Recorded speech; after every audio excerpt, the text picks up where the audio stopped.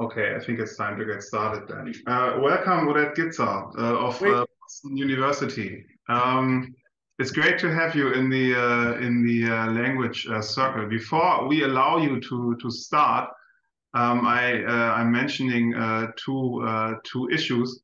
The first one is that everyone should be aware of the fact that this presentation is being filmed by digital computerized filming equipment. Because we want to make the talks of the language circle available on the internet at some point.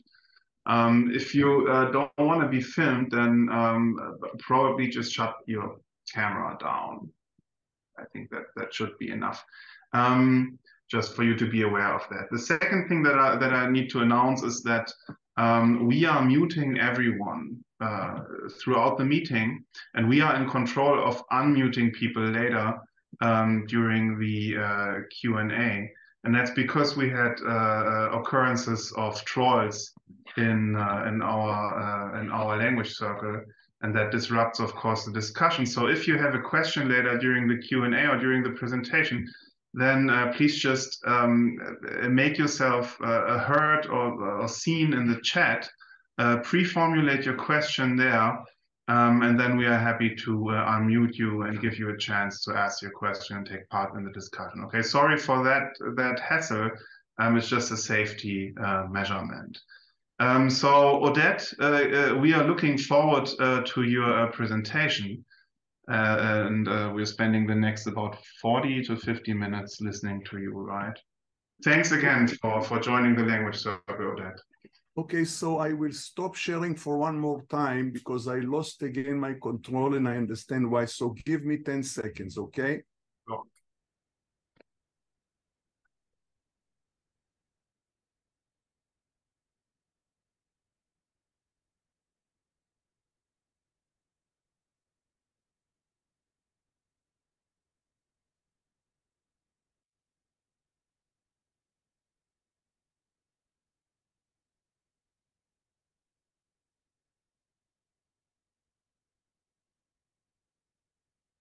Okay.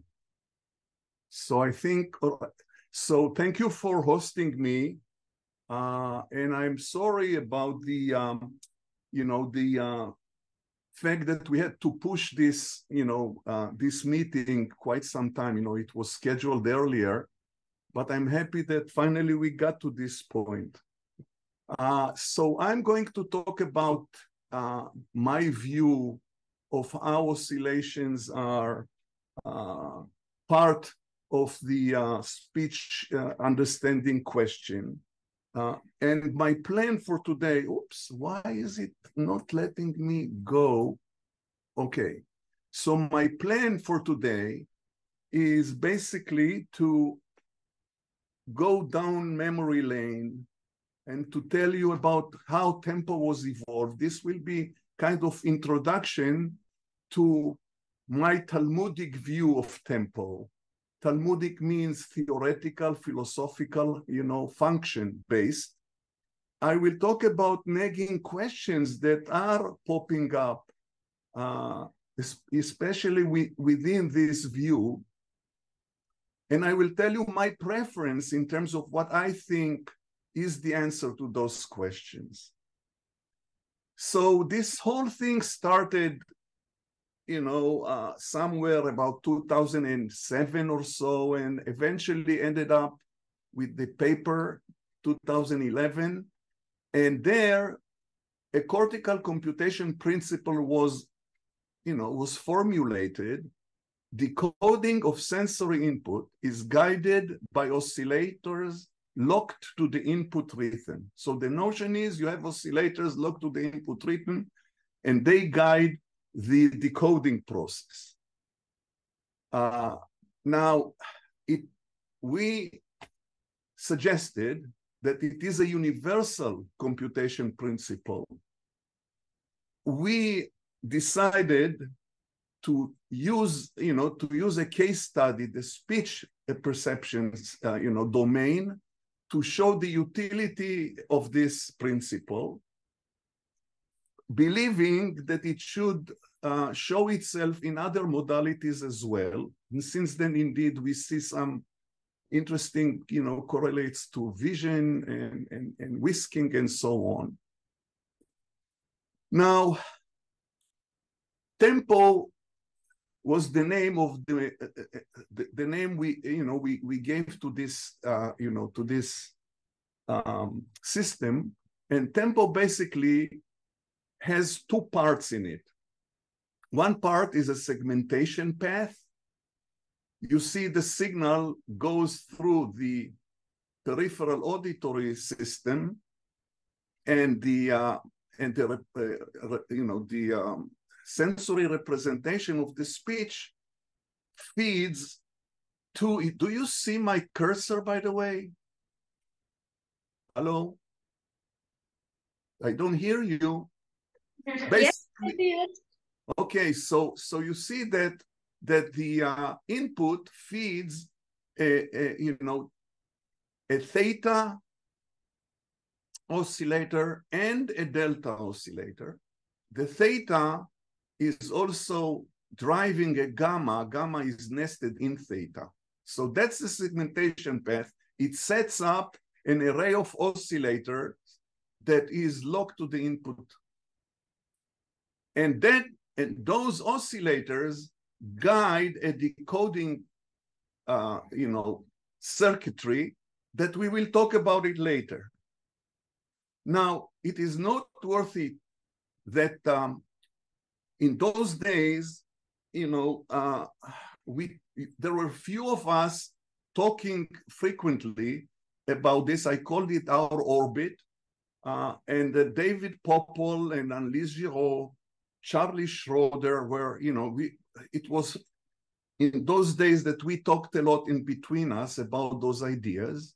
And out of that came two papers, a paper by myself that showed the principle in terms of a block diagram. I'm in engineering course, so we talk block diagrams. David and Annelise published in 2012 an echo of the same ideas. Again, as I say, those were developed hand in hand, and and they had this kind of cartoon to describe how it goes. And you see, you have the signal. You see here, the theta, and then the gamma within the theta, and so on. The same ideas, but in through different lenses.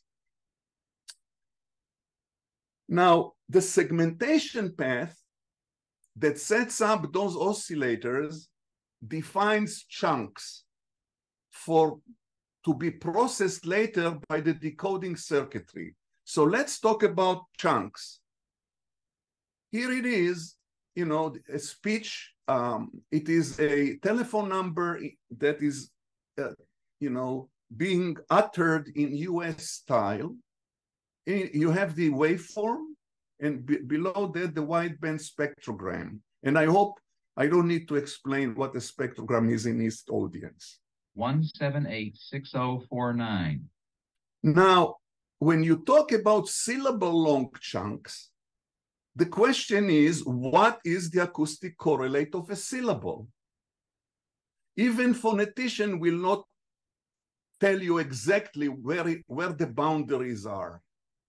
That led to a 2013 paper of mine where I suggested to go into a unit of speech information that is defined by cortical function. I called it the theta syllable.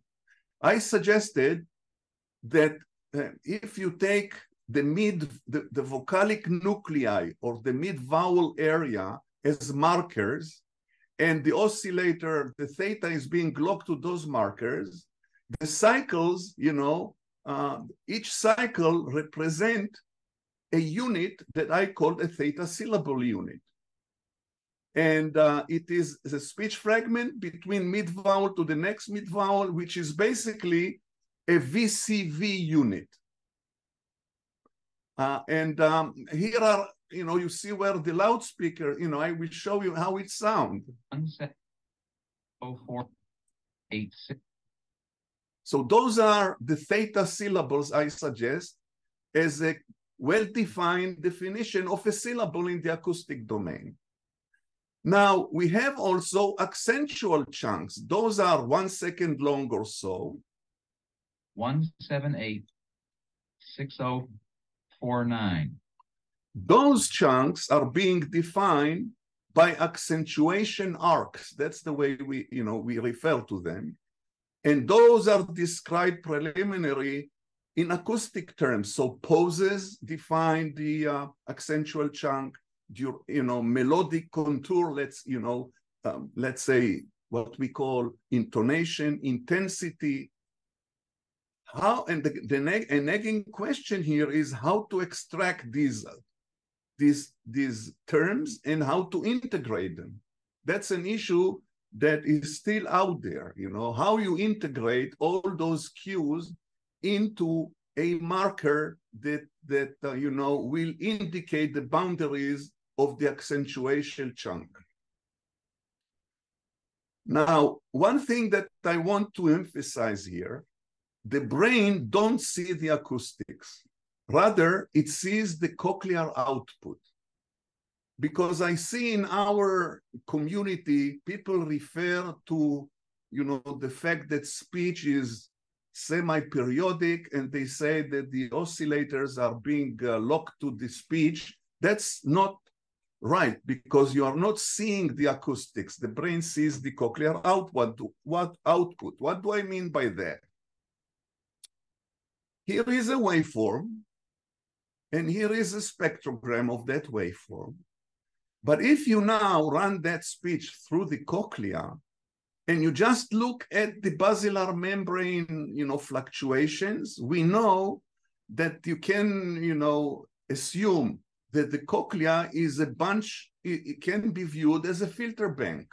It's the basilar membrane itself is a continuum of filters, but then the inner hair cells that are discrete elements sitting along the cochlea and transform the mechanical motion into spikes in the auditory nerve, they are discrete. So you can talk about cochlear channels. And I show here channels from 200 all the way to 3800, roughly the speech domain, for this particular speech. And now you look at each cochlear channel, and you are extract the envelopes and filter them to 50 hertz, enough for intelligibility. And you see those envelopes that, evolve in time. And, you have behavior that is temporal in view, and that is the view the brain sees of speech. I mean, of course, these are being transformed to spikes, and the spikes are going through different, relays in the auditory brainstem all the way to A1, somehow integrated there, and we assume that A1 sees that information as a function of the characteristic frequency of the channel, which is maintained throughout. Now, if you look at one particular envelope, you can define the modulation spectrum of that particular envelope. So we talk about what happens at 600 hertz. You have an envelope which is a time function. If you are now going to do a Fourier transform, let's say, of this, you will see all the modulations, amplitude and phase, that you need to do in order to resynthesize the envelope. And that is called the modulation spectrum. So you have time here, and you have modulation spectrum here, and you see this, I picked up modulations between 0.5 hertz to 8 hertz. And each line here is the modulation frequency, the behavior at that particular frequency of the modulation in amplitude and in phase. So, and we know that there are at A1, along the tonotopic axis, columns of modulation neurons that are tuned to those frequencies. So we believe that modulation spectrum is a perception-related concept. But as I said, each one of along the basilar membrane, you have different kind of envelopes, therefore different kind of modulation spectra. And I'm going to show you a movie here where you have time in the abscissa and you have modulation frequency in the ordinate, and the cochlear channel is going down. That means when I run it, you will see how the modulation spectrum changes as function of the cochlear channel. So that's the view the brain sees of speech along the modulation neurons, columns. And of course, you can now think of this representation in terms of a modulation spectrum cube. When you have time here, modulation frequency there, and it goes as function of characteristic frequency. So that's the kind of input you have to process in order to feed, to get some notion of, the syllabic markers, the accentuation markers, and so on and so forth. Now, going back to chunks and relate them to oscillators, we think in terms of theta and delta oscillators. The theta frequency range is between 3 and 9. The delta frequency range, let's say, is 0.5 hertz to 2 hertz.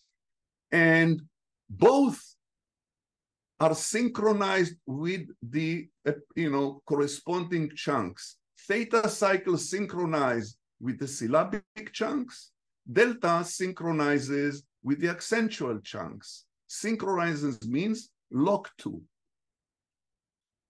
And what is important to note is that those oscillators, because of the fact that speech, is breathing with time. I mean, you talk in a semi-rhythmic, the rhythms are not atomic clock. Syllabic rate is not atomic clock. The oscillator, if you want to really have a nice synchronization, they have to breathe with the acoustics. That means we talk about flexible oscillators, oscillators that are not fixed sinusoids, but rather be able to flex, to change their frequency from cycle to cycle. Here is an example. You have a waveform here, and below the waveform, you have, this blue semi-periodic waveform. This is, the accumulated theta band modulations across CF from the modulation spectrum cubes. And you say each peak, excites a marker that is relating to the mid vowels.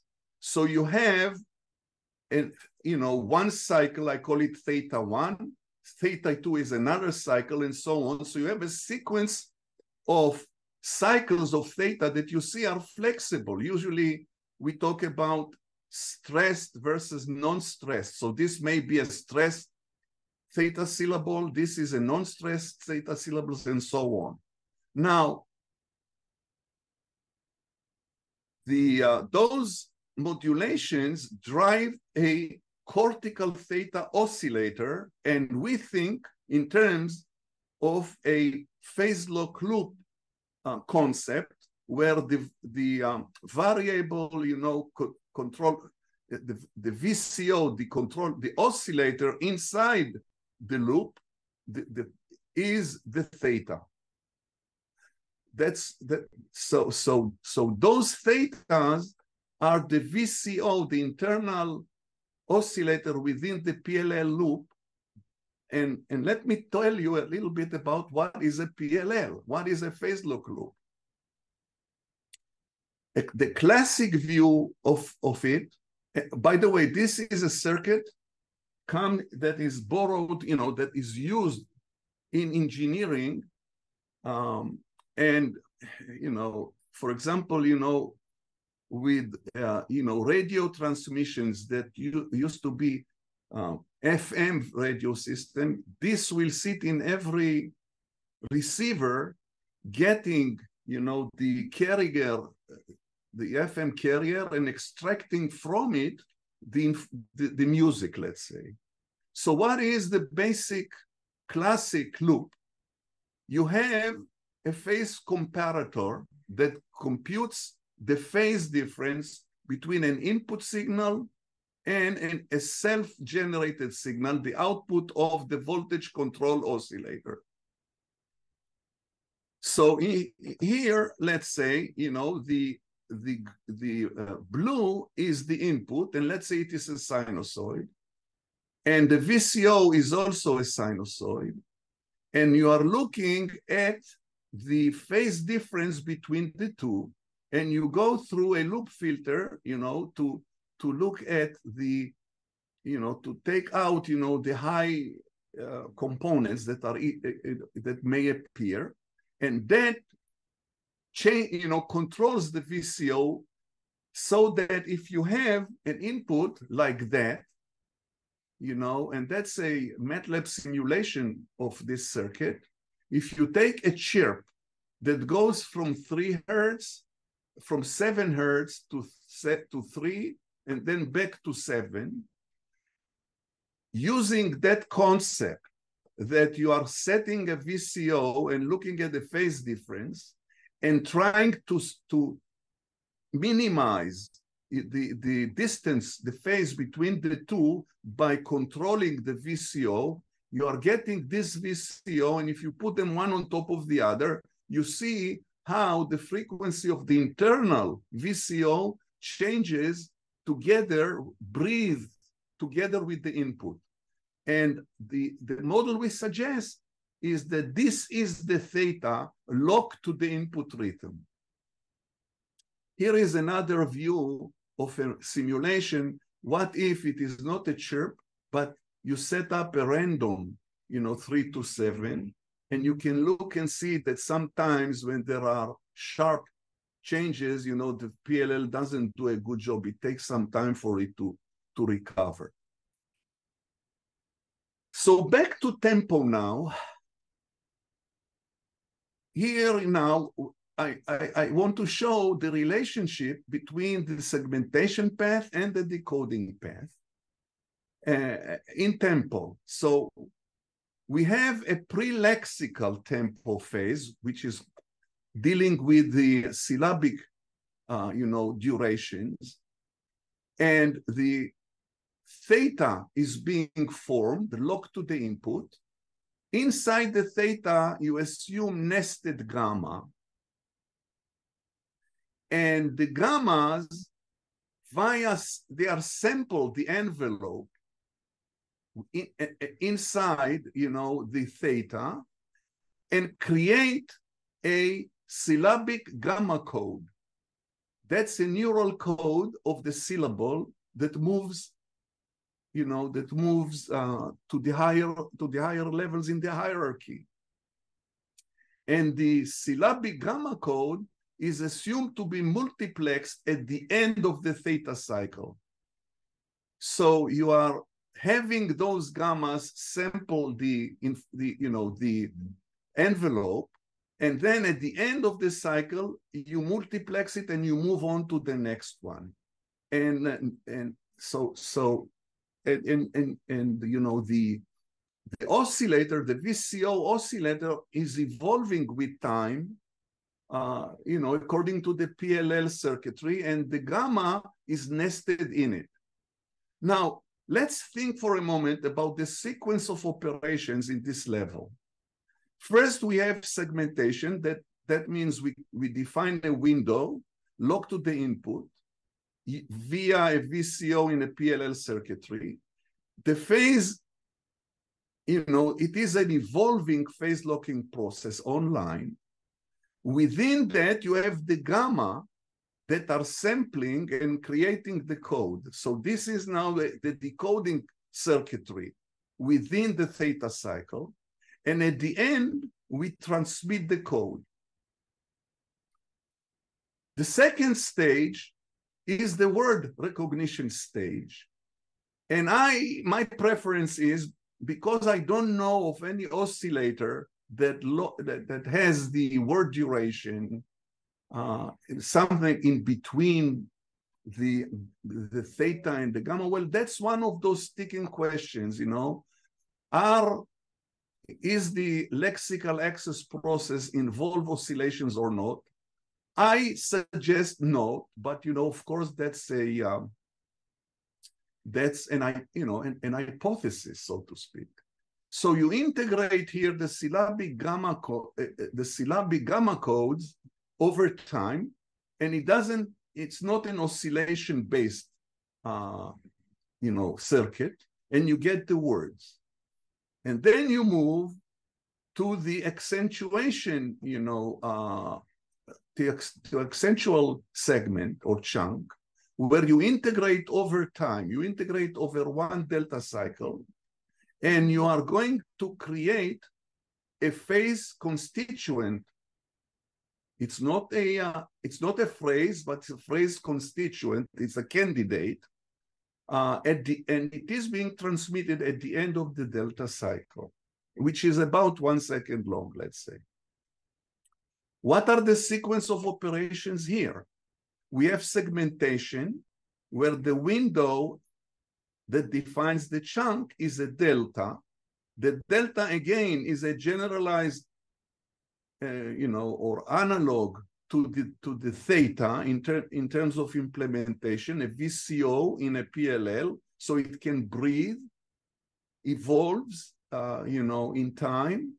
Now, the parsing process here also evolves with delta, generates phrase constituents candidates. It operates on syllables and words, not necessarily oscillation-based. We don't know if the circuitry is oscillation-based. All we suggest is that the chunk to be decoded is defined by oscillation, the delta. It is not necessarily sequential. I mean, we know examples that what happens in the beginning before you even get to the end of the fragment.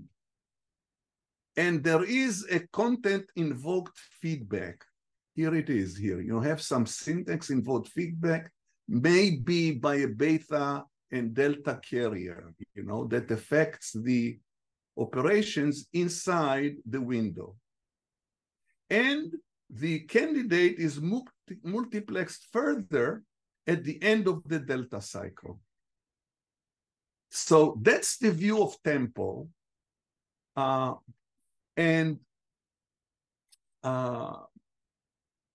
One thing that is very important to note is that the sequence of operations is repetitive.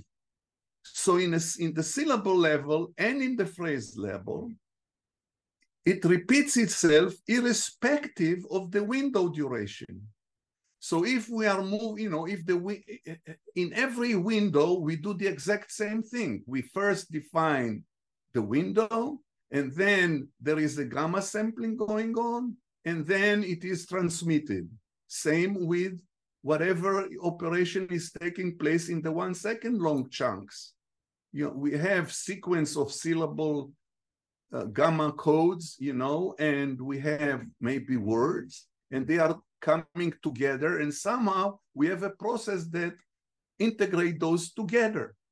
And it's the same kind of integration process, maybe, taking into account the prior probabilities, that's the reflection of context in the Bayesian framework, for example, but it's the same sequence of operations, irrespective of the window length. Now, one word about the gamma code. if we look at the output of the cochlea, there are all those channels. The gamma code is the sampling within the theta window along the gamma, cycles of those envelopes, and we can implement it by a neural circuit. And the code is the multidimensional representation of that neural representation. So that's the gamma code of a theta syllable. And the readout, may be complex. We don't know. I didn't deal with the readout yet. One more thing before I finish with this down memory lane part. What is nice about this, of this system is that if the syllabic rate, the input syllabic rate is within the theta range, the array, or within the delta range, the array of oscillator stays locked to the input. So if you look at the syllabic example, and let's say that this is the normal, the nominal rate, and we have the theta locked to the peaks here, and we have the gamma phase locked to the theta because of nesting.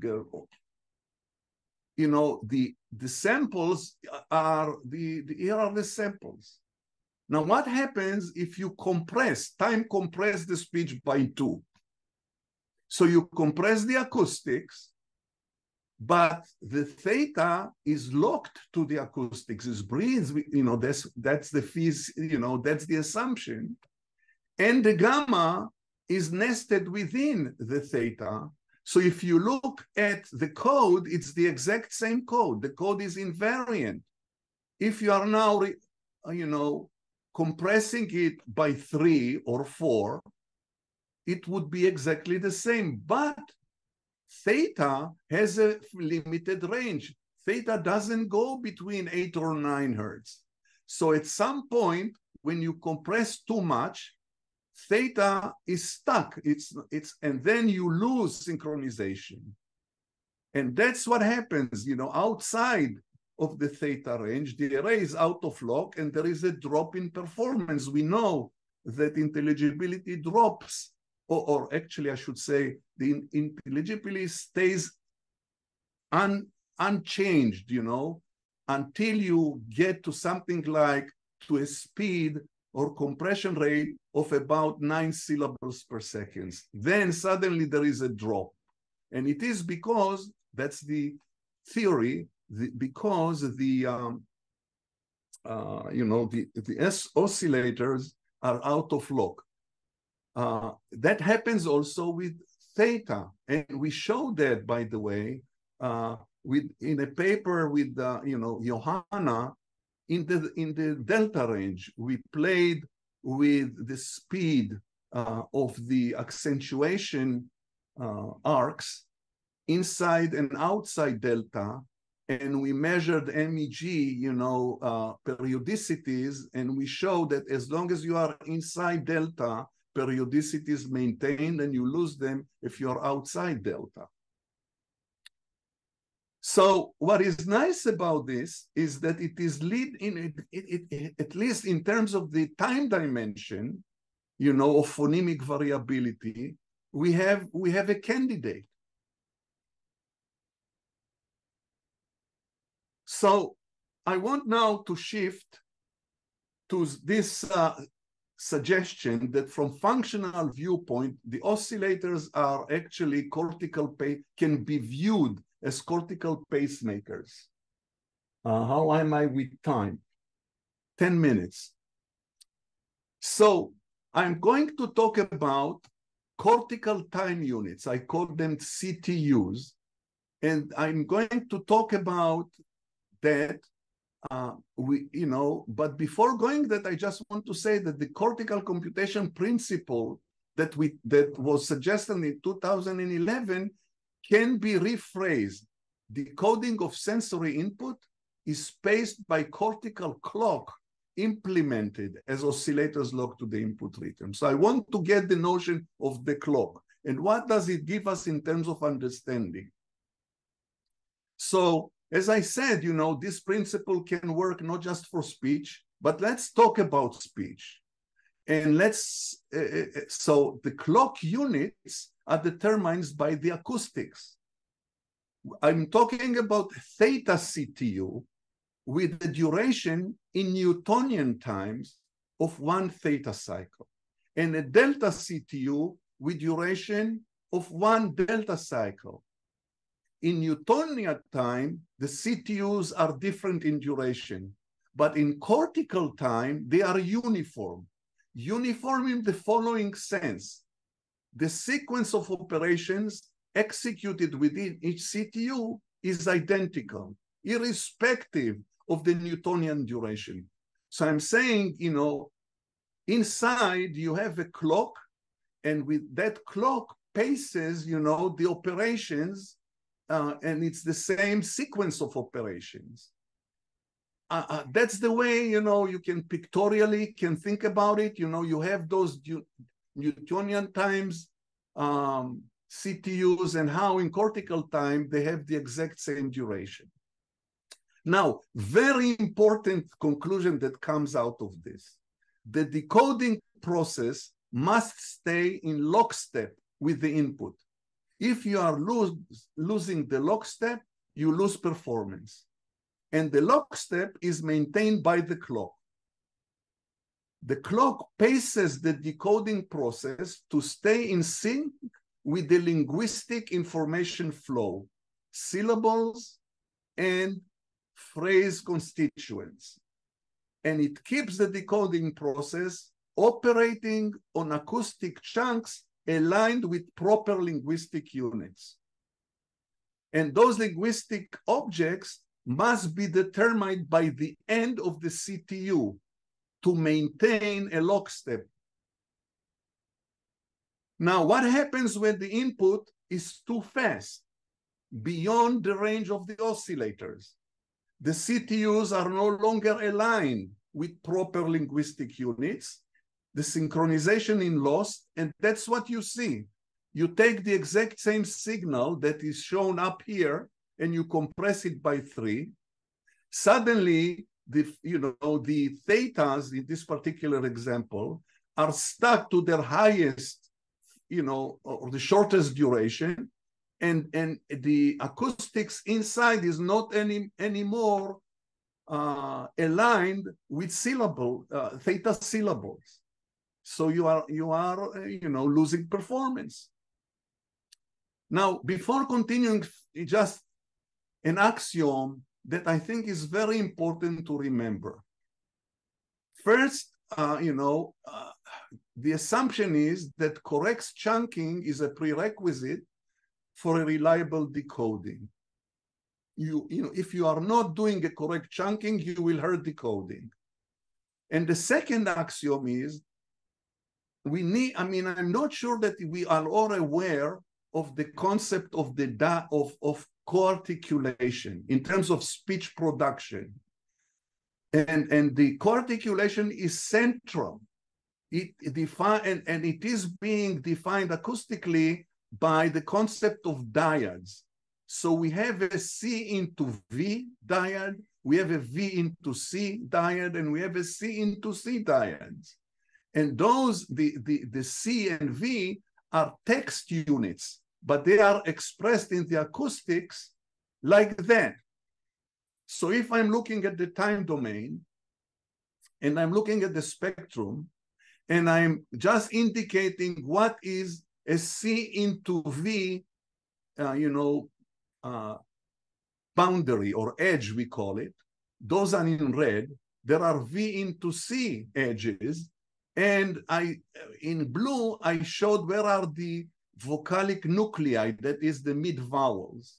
So if you see the red, every such edge is between a consonant. For example, here is a B into R.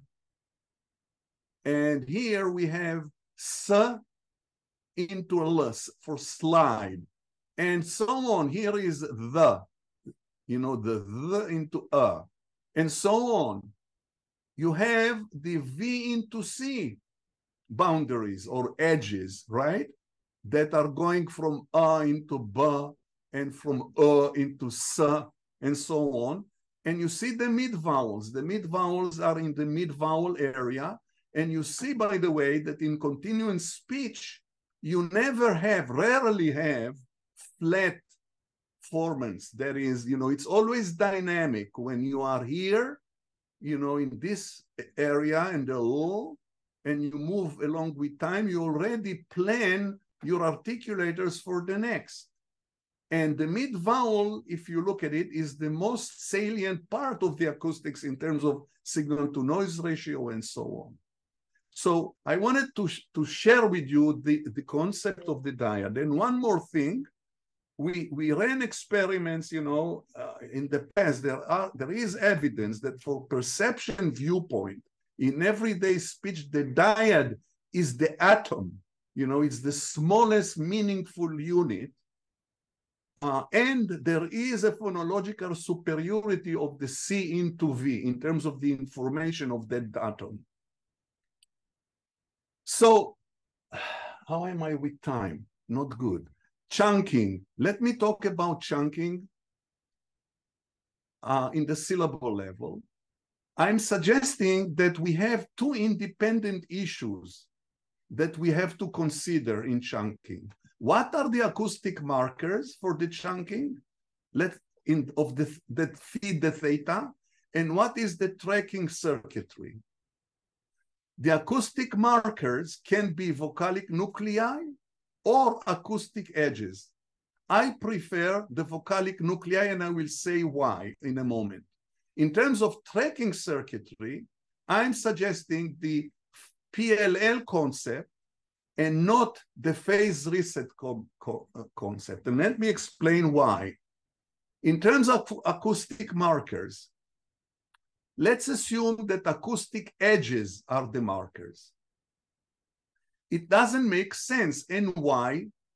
Because the consonantal part and the vocalic part of the same text C are split between two successive windows. If you are suggesting that you put the window between, those edges, then the consonantal part of the co-articulated C and the vowel part, which are the same dyad, are split into two successive windows. And another thing, which is possible but awkward, how you differentiate between C into V edge and between V into C edge. Because if you are, you have two edges in succession, and then it is not theta anymore, but it's 2 times theta. So there may be some circuitry that prefers C into V, but I think it's a little awkward to me in terms of function. Also, robustness of the edge to noise. The moment you have noise, the edge boundary is beginning to be kind of, muddled, and that's an issue. If you take the vocalic nuclei as a marker, so the object is a V sigma. Sigma sits for, not just one C, maybe C followed by another C inside. So the C, that is, the sigma or the V into C and then C into V, that's the most important part of the information transfer. So I just put here, UA ran, some phonology statistics that he published, and maybe you should look into it. Now, in terms of circuitry, tracking circuitry, phase reset or VCO, if you assume that is a phase reset mechanism, I'm saying it doesn't make sense. And why? Because the window, if you keep phase resetting it, will never finish full theta cycle. You are going to start with the phase reset one cycle. Before it ends, or maybe after it ends, you are going to reset it again. So you are now moving, you know, I think that it supports oscillation desires that say it's not oscillation at all, but it is an ERP-based, reset, marker, a mechanism. So I suggest a VCO in a PLL with instantaneous tracking of the input, the way I just showed before, and I'm not going to go beyond. Let's talk about decoding, okay? Syllable objects are generated by gamma sampling. What is the neural circuitry for the gamma sampling? Is it nesting that keeps the gamma in phase with theta? Or is it a basal ganglia thalamus loop? I don't know. And if the syllable object is determined at the end of the theta cycle, the object cannot be changed. Is the interpretation is a function of the word accentual unit derivation? That is, the prior probabilities in terms of the Bayesian inference framework may be updated with time. That's a question. And I'm suggesting that there is no role for active sensing here. You cannot override the acoustics of the previous theta cycle after, it happened. And unless, is thinking in terms of maybe there are betas, that affect the gamma for the next theta.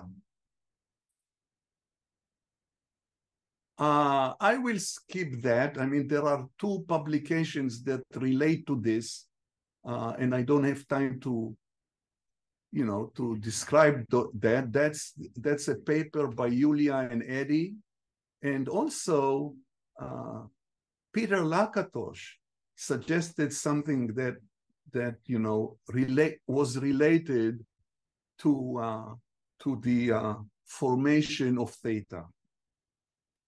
So I will finalize by talking about the world and accentual levels. In the world level, no chunking in word level. That means you don't have to track in terms of word level. The words are derived by models of lexical access, let's say trace. In the accentual level, chunking is by having delta locked, to the accentuation marks, and the decoding within the delta, the input are syllabic objects. The words are derived within the delta CTU.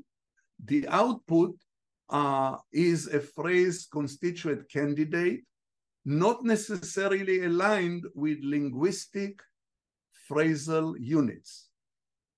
And we need to remember caveats here. The process doesn't have to be oscillation-based, doesn't have to be sequential. And there is context feedback, which is the role of the priors. And if you go to the phrasal level, it is integrating sequence of those constituents within a supra-delta CTU. This is something that I know Lars is interested in. Thank you, and I'm sorry it took a little longer.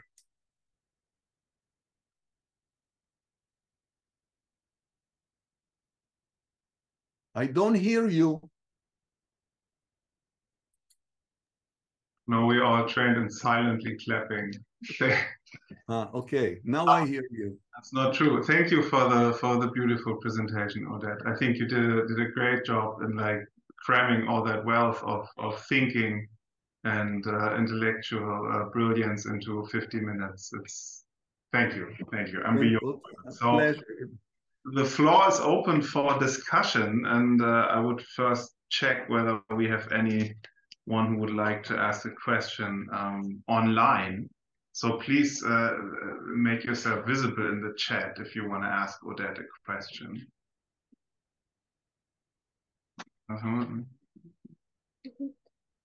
Yeah. Nothing in the chat. Okay, maybe we have questions here in the room in the Leipzig headquarters. Lorenzo has a question. Hi, Oded. Hi, Lorenzo. Time since we talked. Yeah, good to see you, and thanks for the beautiful talk. I really enjoyed it to hear, like, for a walk around by all these ideas and make it clearer. I had a couple of questions still, actually, to clarify even further about this model. So on the delta and the theta, you pose two like a BCO and inside a BPL, PLL for theta, and that you assume to be more like based on an oscillator, because to like lock to the acoustics, to the syllable, to this vocalic nuclei, or whatever can mark a syllable, we need to adjust the oscillator to reduce the phase difference with this input. That's correct in theta? Well, you see, let's first take a step backwards. I suggest a flexible, a neuronal mechanism that has the flexibility so that when it is locked to the accentuation markers, and let's assume that those, just for simplicity, the pauses, the pauses between those accentuation, accentual chunks, those are, I played with it a lot. Those are the most, robust, I think, markers. But, people say that intonation is an intensity. I don't know how to integrate them yet. Let's assume pauses. So when one pause to another pause, and let's say that a pause creates a marker, that defines the duration of that accentuation chunk, accentual chunk. Now, the next one is going to be different in length.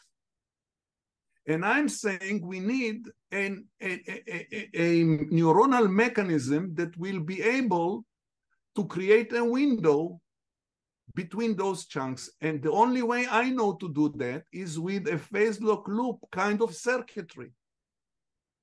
But it doesn't have to be.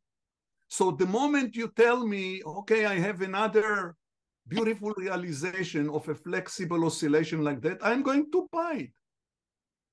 But the importance is to have a mechanism that will be able to put a window of a 1 second long or so length, and those are changing. And what I showed with, what Johanna and I showed, and David was part of it, is that, if you run experiments and you are measuring MEG periodicities in different ROIs, region of interest there, in the STG area, we see those periodicities very clear. If you are inside the 2 hertz, but you are outside, you don't have those periodicities. I'm not talking now information processing. I'm just talking chunking. Okay, did I answer you, Lorenzo? Actually, I was taking even a step back, even from that. I was starting from the syllable, from the theta oscillator. And there, though, with the same type of mechanism of adjusting a flexible oscillator, you there assume it to be an oscillator, right? That is flexible. Yes. But in theta, it is assumed to be an oscillator, but in delta, locking to this like more like. Why not? Yeah, the same. It's analogous. The same mechanism. But you say there, you try and stress a bit more that it doesn't have to be an oscillator when we talk about delta, but not when we talk about theta. No. I was talking about the decoding process within the window. So in the theta, I suggest that the gamma oscillator, samples the envelope. So an oscillator is involved and the gamma is in phase with the theta, so that it's going to be consistent if you are compressing by 2. So in the theta, in the syllabic level, I have a model that involves oscillations not only in chunking, but also in creating the code, the gamma code. But in theta, in delta, I don't know, I don't have yet a solution how to integrate the sequence of gamma codes that are coming in terms of syllable, how they are integrated. There, I'm not sure that oscillations are involved. And I think, Lorenzo, you were involved with that project that, you know, Lars and Johanna and you and I were thinking about. That was the first step, I think, that as far as I know, of running an experiment that will ask the question, does a delta involve, you know, in the decoding within the delta? So that's why at that project we talked about acoustic delta, remember, and then decoding delta. Yeah, I remember well, and that's why I'm still so interested in the question. So if you want, I'm still very interested. Yeah. No, but you see now that the delta in terms of the segmentation function is analogous to the theta. Okay. But the question is there a decoding delta, a different type delta somewhere else that also deals with the decoding process? And that is something we didn't demonstrate yet. Yes, and I think to this point, to follow up, you had a slide where you showed, I think it was on the cortical time units, the multiple cortical time units, when we see that we have some sort of variability in the Newtonian time on the different chunks, but then these are somehow made more regular at the second level, at the brainstem. In that case, like if we draw a line that continues from the Newtonian time of the input to the brain time, and we say that if the line goes straight down, we have an angle of 0 degrees. But then when we have like irregular Newtonian time and we want to make it regular, then we need to like make this angle with positive or negative values, right? So we need to either like anticipate or delay. So how does this anticipation also, is it the right way of seeing it? Or how do we like go from an irregular time to a regular one? Like what is the mechanism that allow that flexibility? So, all right. So you see, the markers, the acoustic markers that, you know, that define the boundaries of the window, of the delta window, the duration is changing. It is not the same in Newtonian time. Now, when I talked about delta CTU in the cortex, it was in the following sense. Within that Newtonian time duration, the cortex runs the exact same of sequence of operations, which is repetitive. Doesn't matter if the Newtonian time is short or long.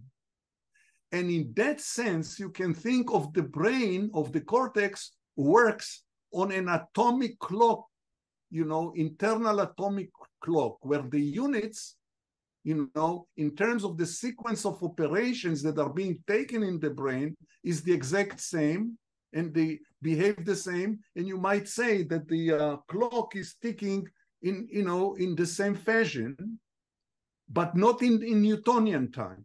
So you see what I'm saying? I'm not suggesting that in the segmentation domain, you know, you are getting uniformity. The segmentation will yield, you know, non-uniform windows in Newtonian time, but in the cortex, in terms of the operations to lead to the PCC, you have the exact same, sequence of operations. That's my thinking, at least. And again, it is Talmudic. The next question is from the chat, actually. So Alice Turk has a question. Yes, I actually have two questions. Sorry, I'll Hello. Hello. Thank you for your very interesting talk. Oh, thank you. I have two questions. So the second one is actually related to that point about cortical atomic clock units. So we know that perceptually differences in timing are important for various kinds of operations like word recognition and detecting phrase, well, some people think they're relevant for detecting phrase boundaries and other kinds of things. So timing is important. It's also important for detecting things like place of articulation of consonants. So ba versus wa, formant transition, timing, etc. So you're not proposing that timing information is lost, are you? No. I'm not saying that at all. Well, you see, that's the enigma, don't you think? I think that within the theta window, all that information that you are talking about lives within, especially if you buy the notion of the mid-vowel to mid-vowel, I mean the theta syllable. Then all those things that you are talking about, all those cues that are so important are inside that window. Moreover, they are in the middle of the window. That's the most important part of the window and the best opportunity to get all that information. That's why I like the mid-vowel to mid-vowel, and I don't like windows that are from the edge to an edge, because you break all that information. But I had an objection to that, actually, if I may chip in. So you were mentioning that the most important information in phonology is around the vocalic nucleus, and I'm not sure whether that's true from an information. No, that's exactly, I'm saying the opposite. The vocalic nuclei, if you take this view, define the edges of the window. The window is between one vocalic nuclei to the next. But the bulk of the information is in the middle of that window. Okay. Now that makes more sense because you have more consonants than vowels in the languages. That's correct. Oh, no, and the co-articulation from mid-vowel to the consonant cluster. And you have a cluster. And then from the cluster back to the next vowel. All this co-articulation is inside the middle of that window. And that's why I'm saying that it doesn't make sense to me, or at least I don't see how. Maybe there is but I don't see it. How you can say that the window goes from let's assume that you can distinguish V into C from C into V. And let's assume that the edges are the C into V edges, with onset, with vowel onsets and all that. So, but you have the marker being the edge. Once you do that, that's exactly what you just objected now. I'm sorry. From edge to edge, the mid vowel will be in the middle of the sentence, of the window. Bye. That's what happens with managers. Can I ask a question that relates to that? So, please. So you talked about how the stage of word recognition, but if you have these V to V chunks, V to V syllable chunks, then those won't line up with the edges of words.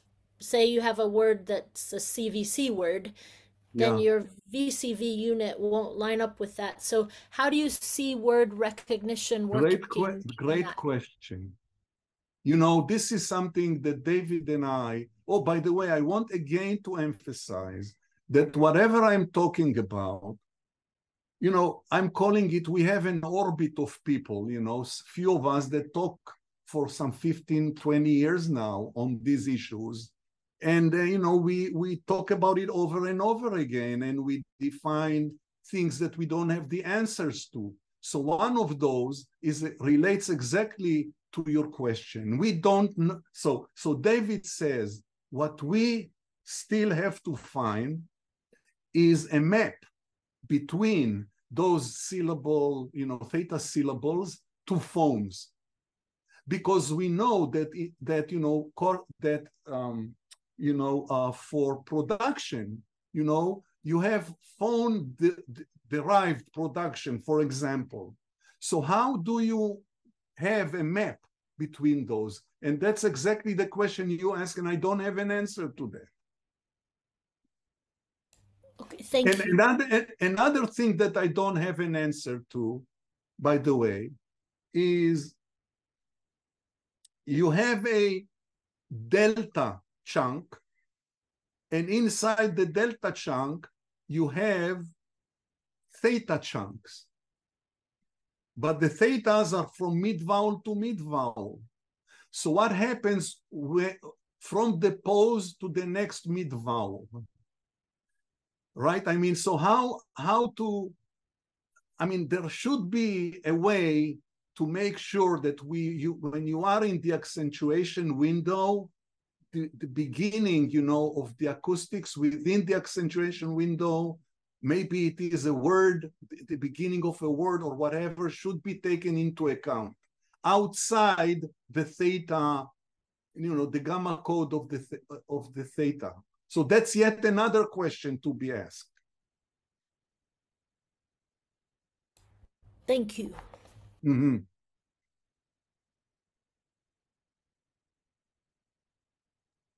Does anyone else have any questions? Stephanie, I see your picture.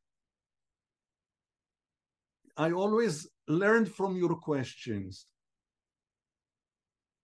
Hello, Oded. Very nice. Hi. Hi. I would love to ask you why you are certain that we need to chunk instead of constructing.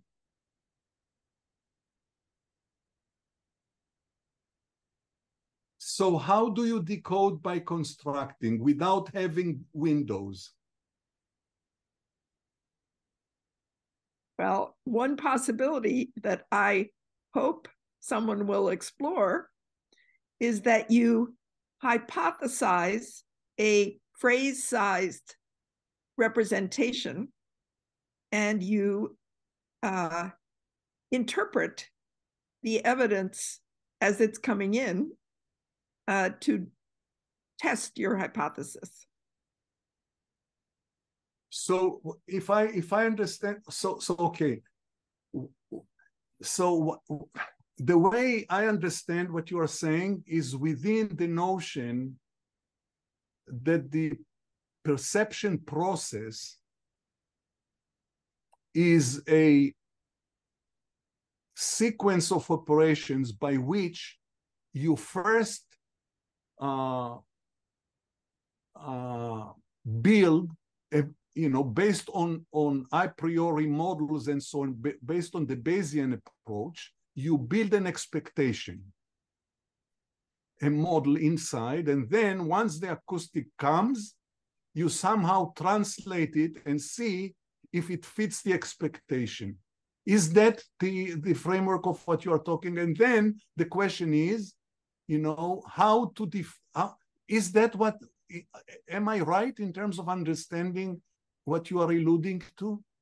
I would add one more thing, and clearly this is nothing but a concept at the moment, and that is that what's coming in is a sequence of acoustic cue patterns. Right. And you are doing massive reduction or massive clarification. Those cue patterns are going to be very different, but there will be cues in both cases. Yeah. But maybe let me focus down a little more sharply on something that I think Alice was also asking you. I really like your remark that if you treat acoustic edges, Ken Stevens used to call them landmarks, but exactly those places where you get massive changes across the spectrum.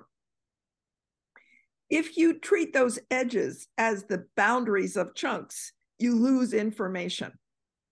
That is very insightful, I think. But I believe it's equally true that if you don't include the whole vowel in your chunk, you also lose important information about duration. And I think that's what Alice, one of the things that Alice was mentioning. So if you can go from one acoustic edge to another and include the vocalic nucleus between those, then you don't lose that information. So would you entertain the possibility that you have two kinds of chunks? Yes, one of course. Vowel to mid-vowel and the other acoustic edge to acoustic edge? Yeah, well, you know, so now, again, you know me by now, I'm open-minded, you know, so I have no problem with entertaining it, but let me... Open-minded, yes. But again, you know, why do I think, again, you know, you are in a better situation to assess how important the vowel duration is in terms of a cue in everyday speech. See, again, I'm going back to the everyday speech.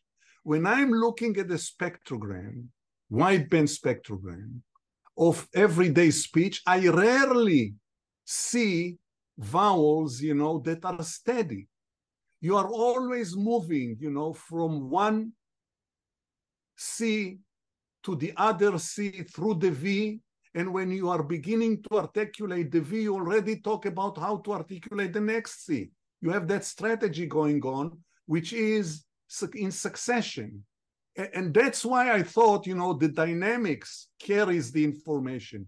But if at some point the duration, you know, is also important, we might include, we have to include it somehow. We'll have to think how. Is it in parallel processing, or is it within somehow the VCV, the syllab, you know, the VCV to somehow find, you know, some cue of duration? I don't know. I just don't have enough. But I thought that you talk about something that is much more interesting to me. Sorry about that I'm giving ranking to what you said. You know, the notion of expectation, the fact that what you are listening to is in acoustics, and let's not argue if those are the envelopes or those are succession of cues, you know, or features, you know, that you can extract first, but you have a stream of those. And the question that you posed, and I find it very interesting, if you assume, you know, what Boothroyd used to talk about, Arthur, you know, that, you know, you are having that sequence, and what the perception process is that you decide if the, you know, if the expectation, you know, that you built internally is right or wrong to explain that sequence. And I wonder if we can, if the chunking process is not part of it, that somehow the chunk, you know, or the window tells you, listen, that is what you are expecting, you know, in terms of the internal. I don't know. That's a very interesting question. Or do we have a success? Can we abandon the notion of windowing within the Arthur Boothroyd framework? I don't know. That is something that I'll think about. Most likely, Oded, we need both. Mm-hmm. I would like. I agree. I think that in principle, there's no reason why we should be bound to choosing one or the other and get into, you know, debates about that per se. So, I mean, that's supporting Oded's point of view, but as some people know, I've worked in the time domain for decades, and you know, I don't see that these things are in conflict with each other. And that isn't to say that we understand the mechanism by how they're integrated or anything of the kind. I'm not pretending otherwise, but I do believe that it's very likely we're observing parallel processing that could be construed in the frequency and the time domains respectively, and that they're not at odds with each other. By the way, if people don't know the person that just spoke, this is Janet. Janet, you know, and she's an old friend of ours. She formed, you know, the company, you know, Dragon it was at the beginning, you know, of recognition, automatic speech recognition. So, you know, she's going all the way back. I don't know how many years. I don't want to say, maybe it's not polite. These days, she is interested in brain functions and so on, and with speech in the background. Yeah, Janet Baker. Yeah, I'll just say a word. I'm in the Boston area and was attached to MIT from the time doing neurophysiology with Jerry Letfman from the time I was about 15, and I moved from neuroscience into speech recognition, and my husband and I founded the company Dragon Systems. Its technology ultimately became the speech recognition in Siri, and but we've been away from that for, I don't know, 20 years now. And I've returned back to my neuroscience roots and working with Oded on a regular basis and Peter Cariani.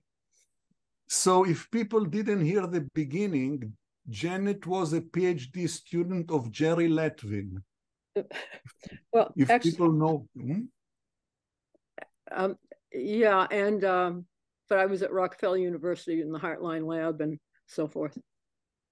Well, more questions, guys. Oh, and also and connected to the Reichardt Institute, Max Planck Institute in Tübingen, where I was for a year. Chat. Wait a second. Let me see what is in the chat. Alice? No questions in the chat. Yeah, no, related to this, Oded, it's me again.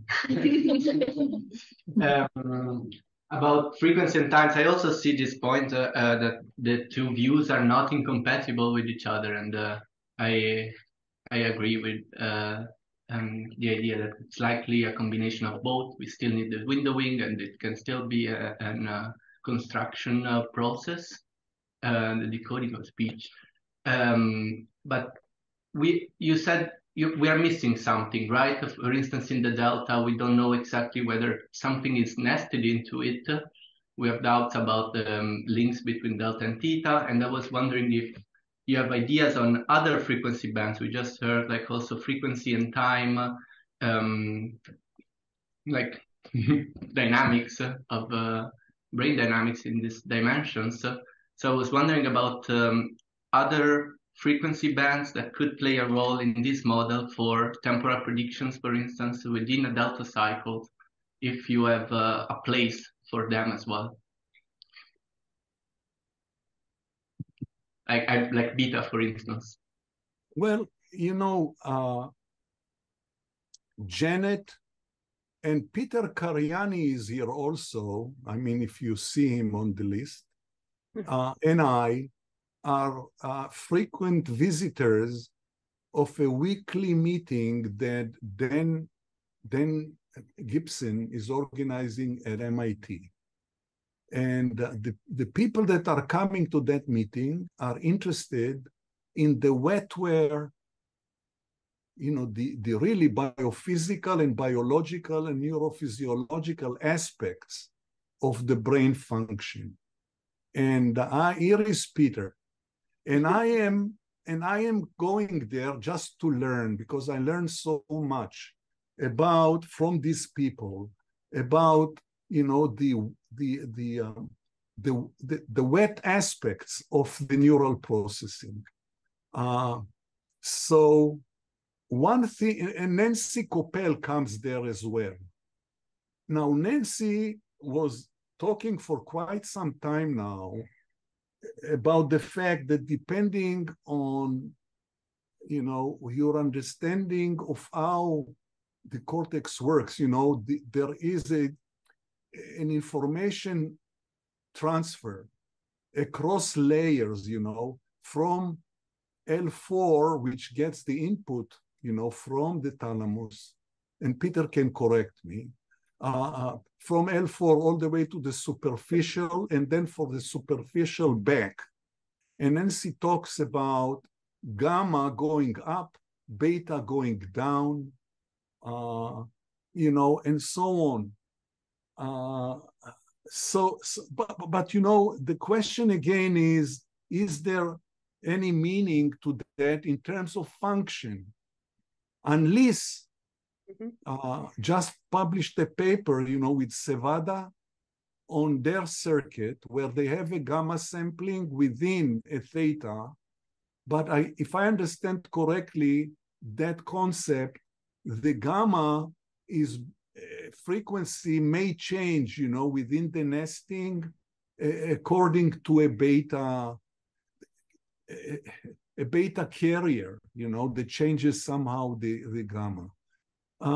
One more thing that I can tell about this, you have Bastiansen. Have you heard of Bastiansen? You probably did in the Lars group. Yes, of course. I mean, so Bastiansen once showed that if you look at the gamma, at the beta amplitude, not frequency, the beta amplitude can change or is an indicator of whether a sentence in the sentence level is kosher, is legit or not.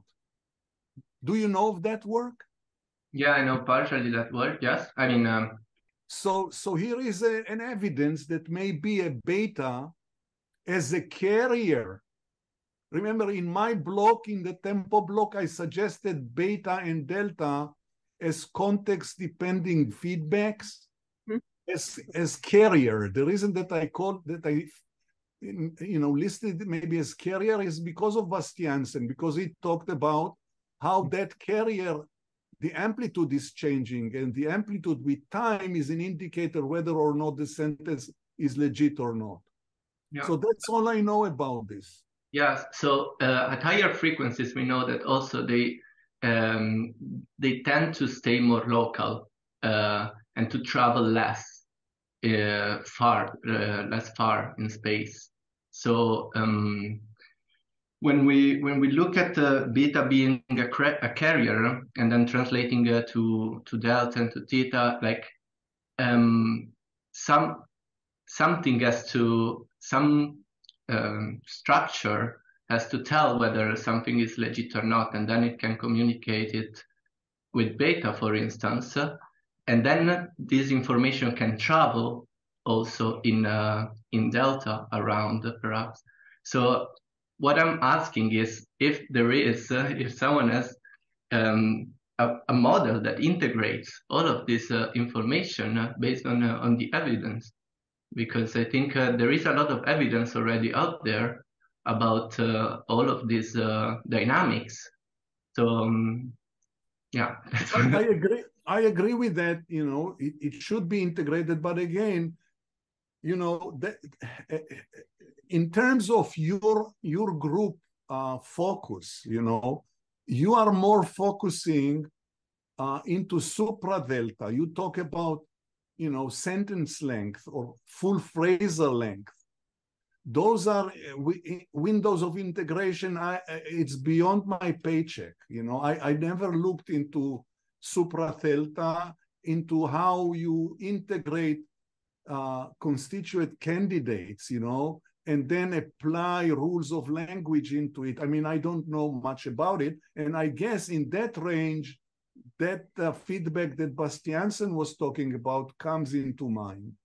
That's at least my knowledge goes there, up to that point. One thing that I should add, by the way, is the role of alpha.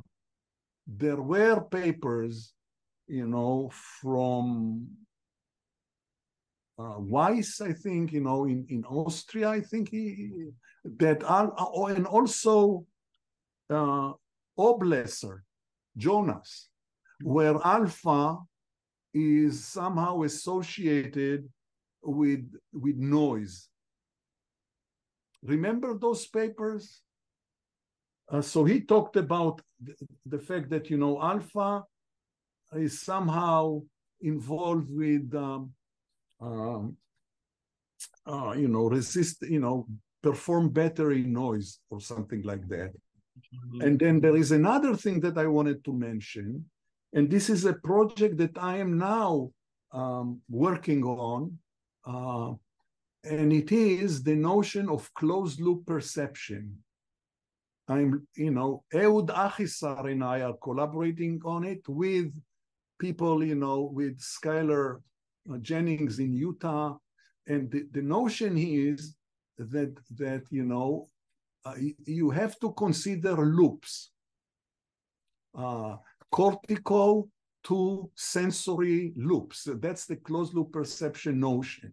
For example, in vision, you know, when you are asked to scan a picture, let's say, you know, you have a picture of people dining, or I'm looking at your table right now, okay, in the Zoom, and I have to say who is attending. So my eyeball goes from one face to the next in some manner. And the notion is, in closed loop perception, that I see the first face, I send it back to the cortex, and the cortex tells me, move your eye now to the next one, and so on and so forth. So I'm scanning the picture in a closed loop manner. And the question that Ehud and I and Skylar ask, do we have the same process in hearing as well? Because we are not moving our ears, right? And we want to push the notion that the cochlea changes its operating point as part of a cortical cochlear loop. And that's what we are looking at right now. Again, cortical cochlear means we are talking about high-level processing that controls the cochlea. Can we think about that? Is it true? And if true, how oscillations are integrated inside that loop? What kind of oscillations, and so on and so forth. So I thought it's relevant to your question, Lorenzo. Yes, totally. Very interesting to hear about this this thing. This again is new to me. I think I remember you already talking about that probably a year ago or so. Yeah, that's when we starting on that. Yeah. Yeah. So, yeah. If you have more to say about that, I think I'd be interested, of course. No, not now. I actually I have to leave in a minute because I was told, you know, Caroline talked about an hour and a half, and I have some. And that's over now. I think it's good if we can wrap it up. If there's no more urgent questions, I would say thank you, Oded. Oh, it was pleasure, and thank you for giving me the platform. And thank you for all those wonderful questions. Thank you a lot. Bye, Bye. Oded. Bye. And thanks everyone for tuning in. Bye.